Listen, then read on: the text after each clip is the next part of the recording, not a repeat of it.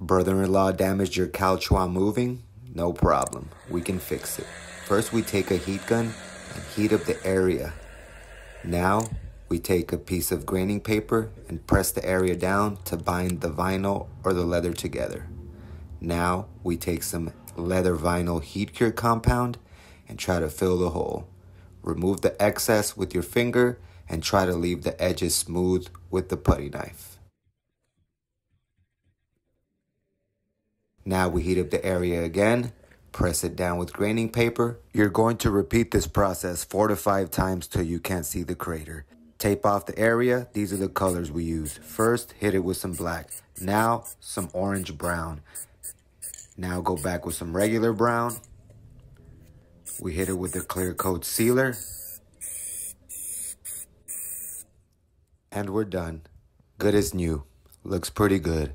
Furniture Repair School. Follow us on social media.